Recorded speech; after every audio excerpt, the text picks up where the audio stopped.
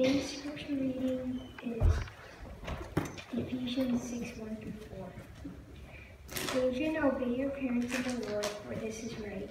Honor your father and mother, which is the first commandment with a promise, so that it may go well with you and that you may enjoy long life on earth. Fathers, do not exasperate your children. Instead, bring them up in the training and instruction of the Lord.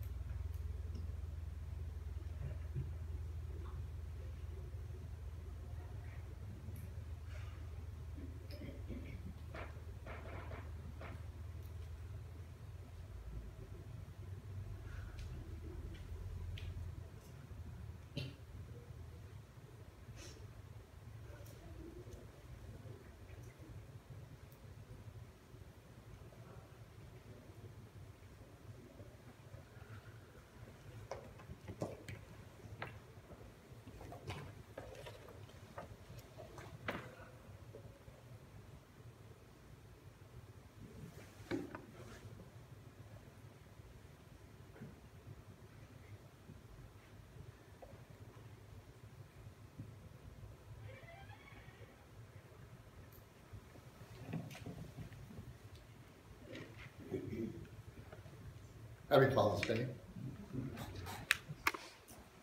Special time that we need as we celebrate together. I wanted to play that silently like that because I wanted you to think about the sentiments that were expressed there. If you're a father, I want to ask that you stand.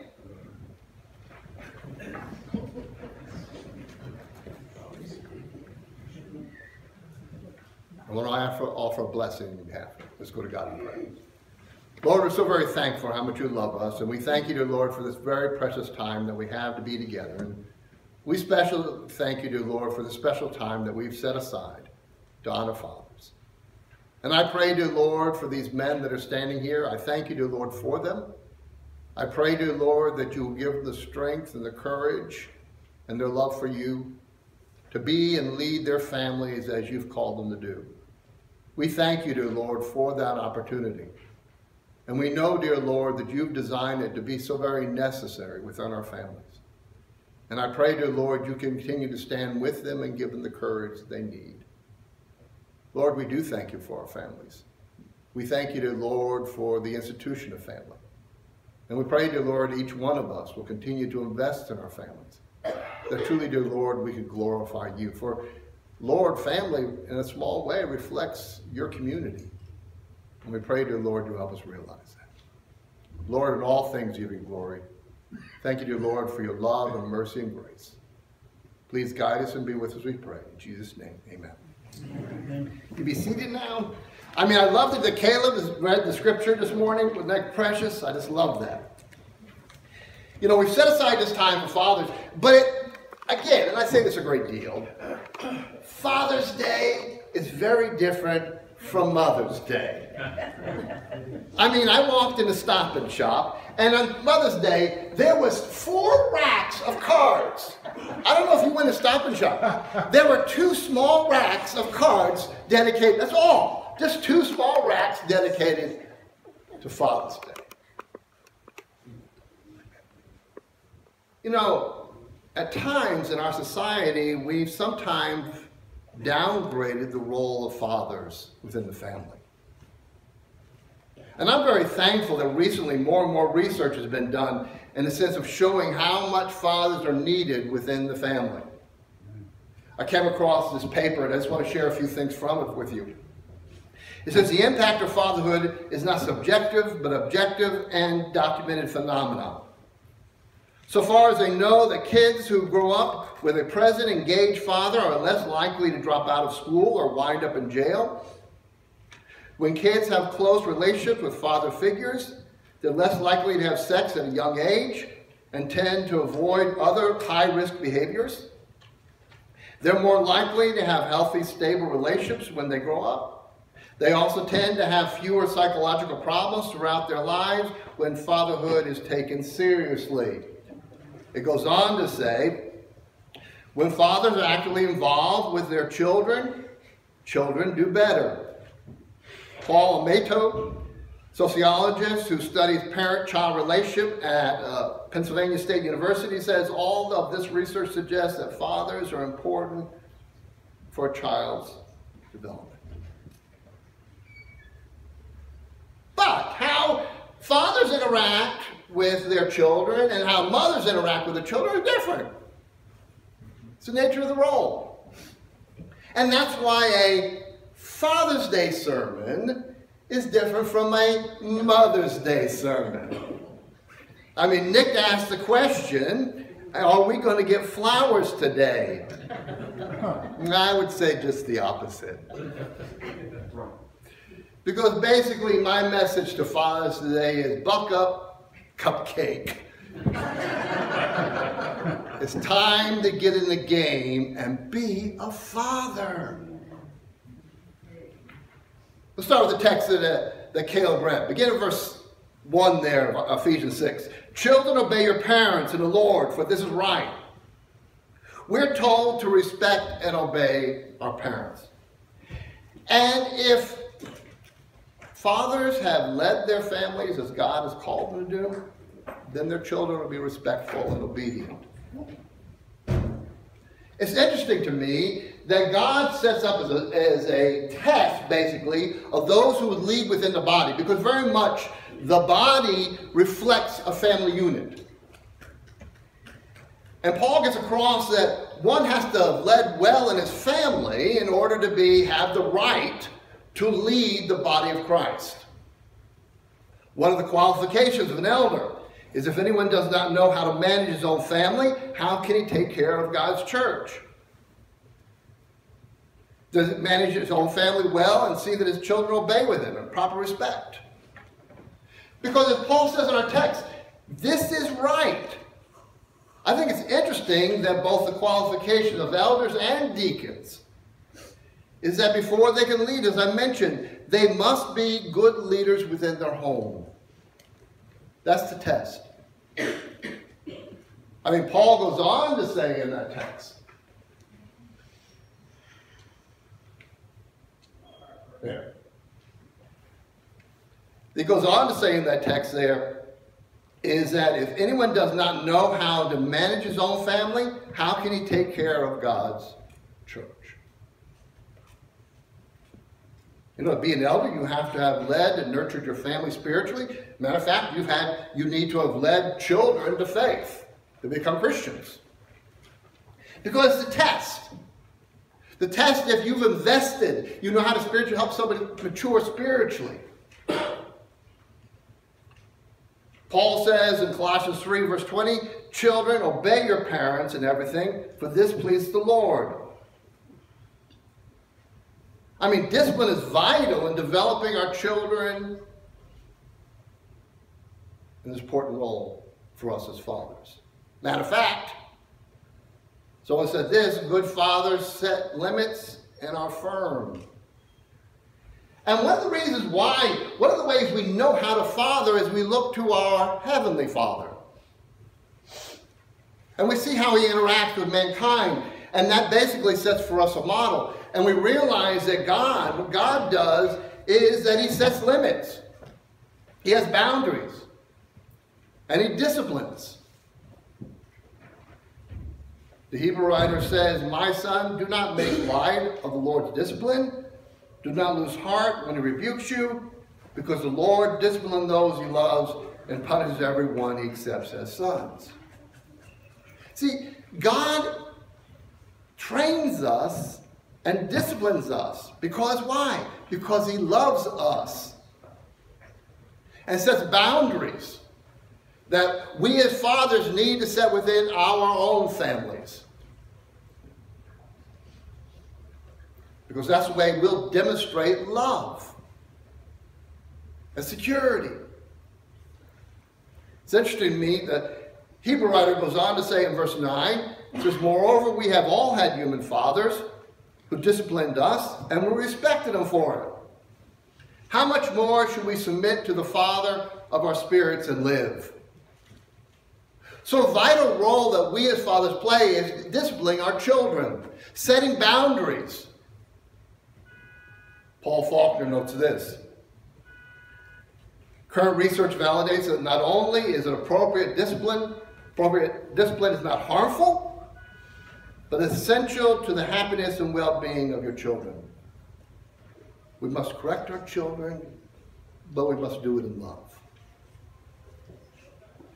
But there is a scripture I've always held to that I've always wanted to put on my refrigerator.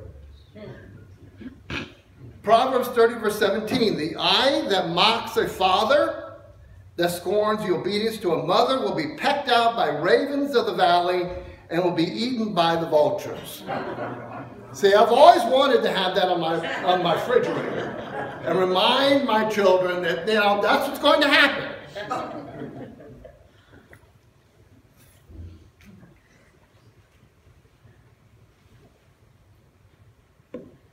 Brothers and fathers, one of the things you need to realize is the respect that you give to each other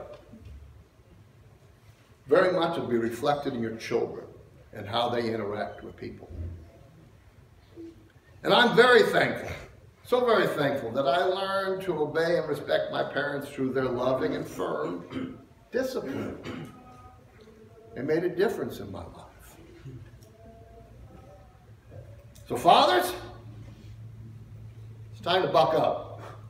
It's time to get in the game and teach your children to obey and respect their mother and you. But that's a charge that God has given us. Look at verse 2, Ephesians. Honor your father and mother, which is the first commandment with a promise. Honor means to revere, to treat as valuable, as precious. This comes from the Ten Commandments. Deuteronomy 5, verse 16. Honor your father and mother as the Lord your God has commanded you, so it may go well, so you may live long, and that you may go well with you in the land the Lord your God has given you.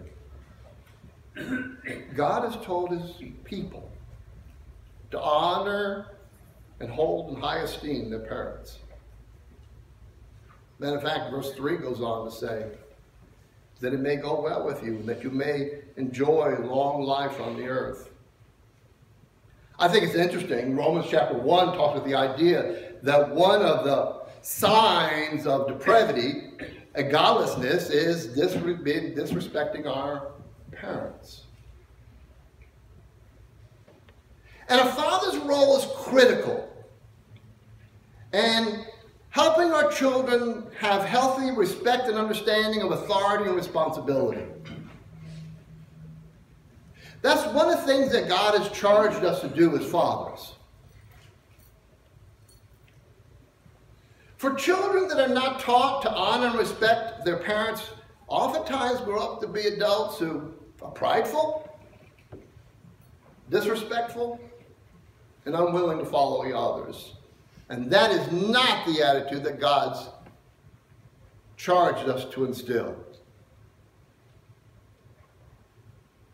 Paul wrote in Titus 3, remind the people to be subject to the rulers and authorities, to be obedient, to be ready to do whatever is good, to slander no one, to be peaceable and considerate, and to show true humility towards all men.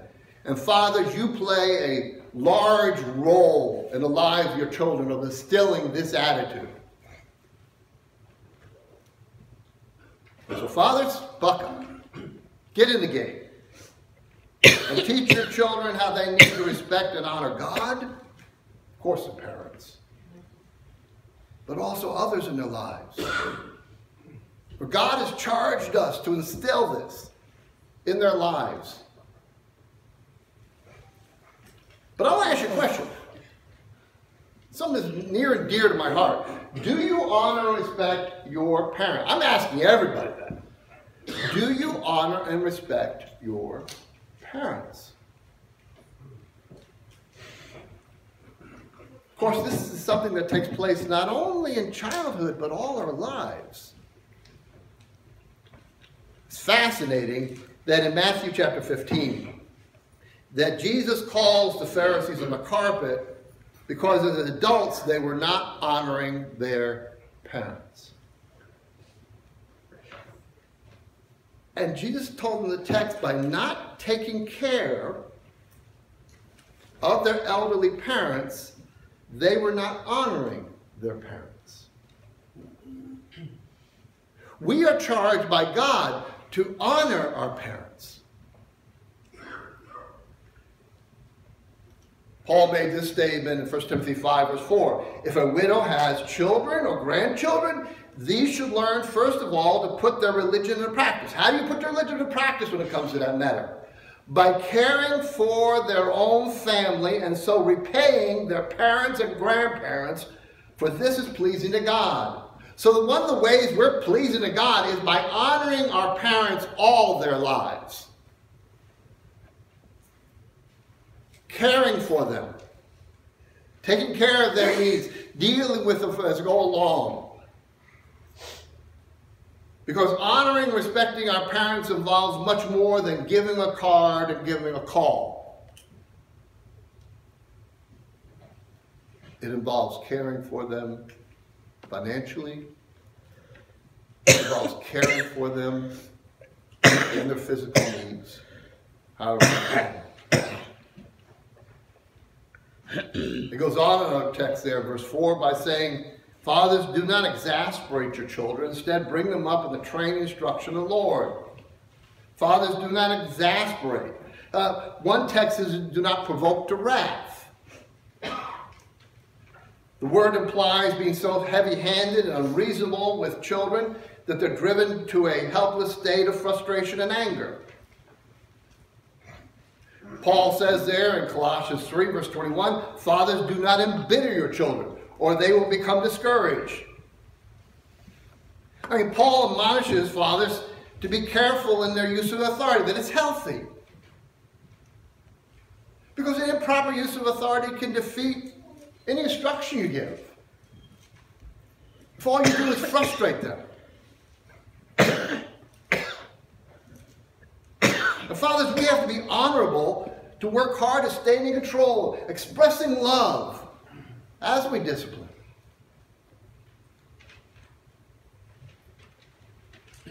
Yet, all too often, I also see the other extreme. And that is, we're not willing to discipline at all. Sometimes in our discipline, we're too timid or reluctant, fearful of incurring the wrath of our children. Where we're constantly seeking the approval of our children and we avoid any discipline that displeases him. Both are wrong. God has called us to lead our families. God has called us to discipline and to have a framework for them to work from. But do it in love. That they may feel secure and may learn.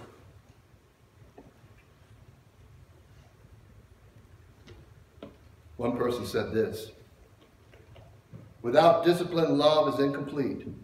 Without love, discipline is irrelevant.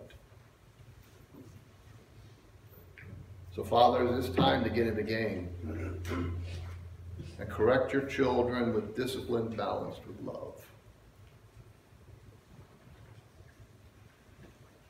See, isn't it interesting in the text that Paul has there that God has called us as fathers to have the responsibility of training our children spiritually. That he's told us to bring them up in the training and instruction of the Lord. That we're charged to fill their lives with God's word. That we have the responsibility to make sure that takes place in our families. Of course, to be able to do that, we got to know God's word. We've got to be able to reflect. We can't reflect what we don't know. And so we're going to have to be students of God's word and to be able to share that and nurture that. That's our charge.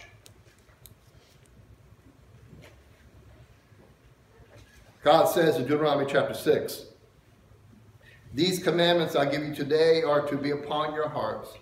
Impress them on your children.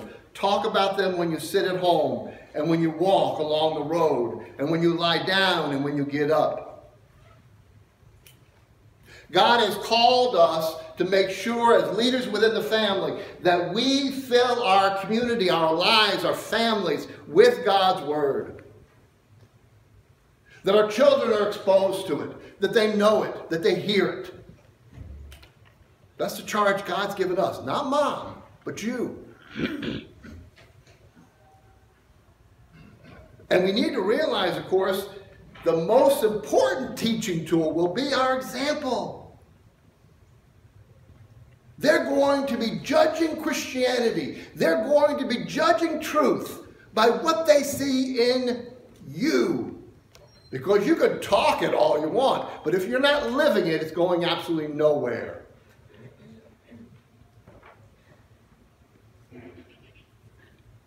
Again, go back to that article. Perhaps the most importantly, dads need to realize that their kids are always watching. And what they do matters. Amato says, fathers might ask themselves, what are my children learning about life in general, about morality, about how family members should treat one another, about relationships from observing me every day? Because that's the biggest lessons going on. So fathers, get into the game. And realize we need to teach and model for your children what the Christian walk looks like as they see it play out. But that is what God has charged us to do. This is an interesting text.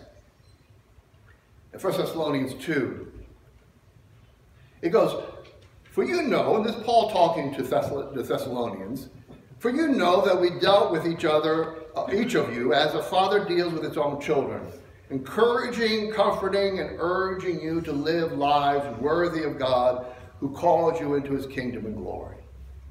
You hear what Paul's saying? Paul is saying basically that his role that he was playing with the Thessalonians was the idea that he was being their spiritual cheerleader, encouraging them along. And really, as fathers, see, we need to be our children's cheerleaders in life. We need to be encouraging them. We need to be supporting them. We need to be consoling them and comforting them when they fail.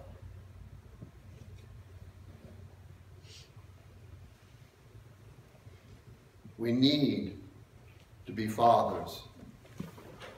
Fathers that get into the game and be your children's cheerleaders in life, especially as they grow up and stumble on their own Christian walk. But that is what God has called us to do. See, one of the things that you realize when you realize the role that we play as fathers is that we are to be engaged in the lives of our children. We can't be distant. We can't stand at arm's length. We can't let mom lead it all. We're called to lead. We're called to set the tone.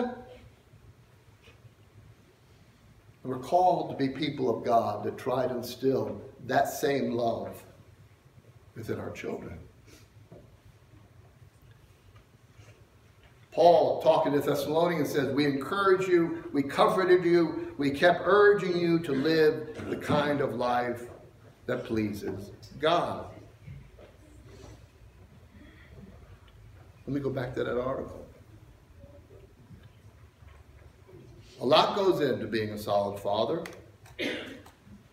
These studies all emphasize the importance of not just parenting, but parenting well. Not just being present and doing what the study suggests, but legitimately caring for your children, modeling good behavior. That's what God's called us to do. Now realize each of our situations are different. But all we can do is do the very best to try to be the fathers that God has called us to be. That's all we can do. But it's intentful. It's not going to happen by accident. It's not going to fall in your lap. You've got to be intentful about being that person, of leading. Because God has charged us, fathers, to train, to admonish, to discipline, to instruct, and nurture our children in the Lord. And fathers are to model what it means to be a disciple of Jesus and be our children's spiritual cheerleaders as they begin their own journey. That's the charge.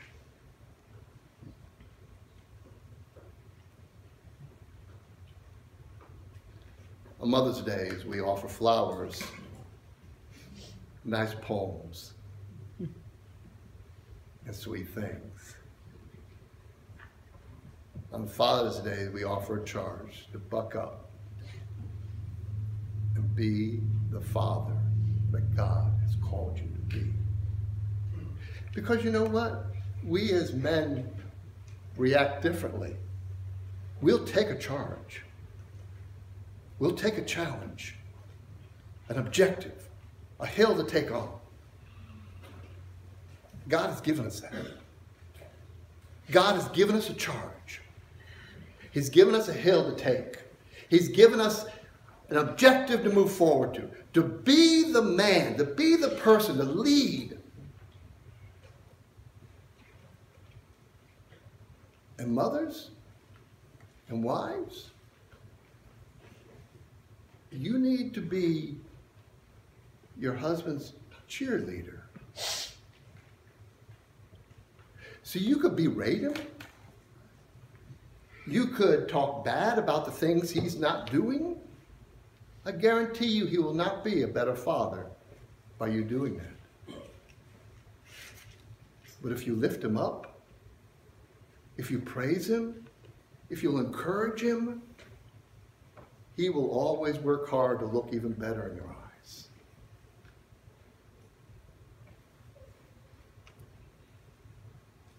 Happy Father's Day.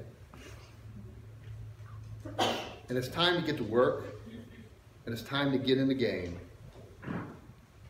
It's time to lead our families, as God has called us to. Let's stand and sing a song.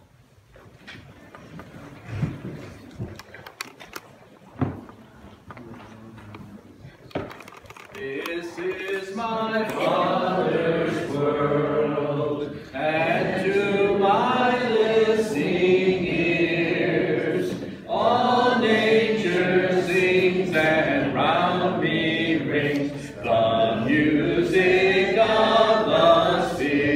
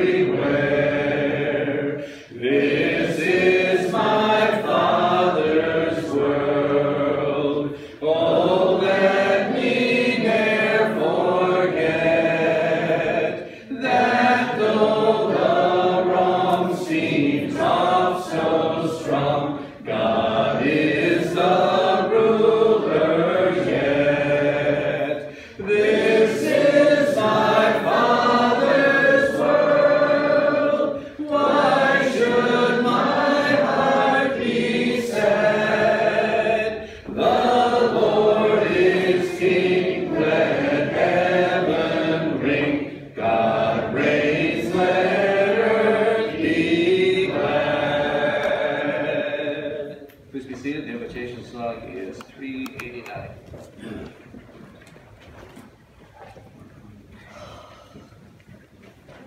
As I was thinking about this and thinking about the message, I was reminded of Joshua's sermon before the end of his life. And I really think as fathers, we need to adopt that same attitude that Joshua has there. When he said there in Joshua 24, verse 15, "But if serving the Lord seems undesirable to you, then choose for yourselves this day whom you will serve, whether the gods your ancestors served beyond the Euphrates, or the gods of the Amorites, in whose land you are living. But as for me and my household, we will serve the Lord." Amen. See, that is the attitude that God calls for us as fathers to have, that says no matter what, we will serve the Lord. I will lead. You can't force people sometimes, but you go yourself. You set the priority. You set the tone. You be God's children. As for me and my family, we will serve the Lord. And that's the attitude that God has called for us as we lead our families. A commitment to them that God will always come first. And we will have that as a family, that God will always be first. For that's the charge He's given us. That's the tone we need to set. Because in reality, that's the tone that should have been set in each one of our lives when we obeyed the gospel. That for us, I will serve the Lord. God will come first. When we made the decision that we believe Jesus Christ is the Son of God, that because of that we're willing to change the direction of our lives and repent. We're willing to confess that fact that we believe Jesus is Lord for the rest of our lives. And submit ourselves to the water grave of baptism, where we die. It's no longer about us. You know, sometimes that's the mantra we've got to have playing in our head. It's not about me. And realize it's about Him. And live our lives serving Him. If you have need of invitation, I invite you to come now as we stand and sing.